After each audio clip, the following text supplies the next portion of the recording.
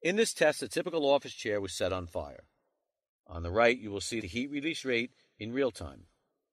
A gas burner that simulates a trash can fire begins ignition. Notice that not a lot of soot is produced until the fire gets into the material of the chair. A plastic arm melts and pyrolyzes. The polyester fabric and the polyurethane foam pyrolyzes and turns into fuel.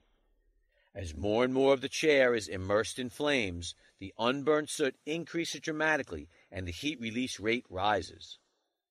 When the burner is taken away, the heat release drops slightly, but the fire in the chair quickly makes up for it.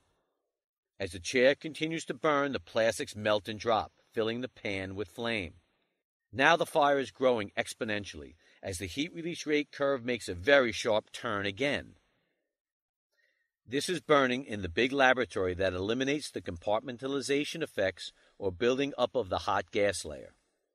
The heat release rate continues to rise and drops after hitting a peak of about 750 kilowatts.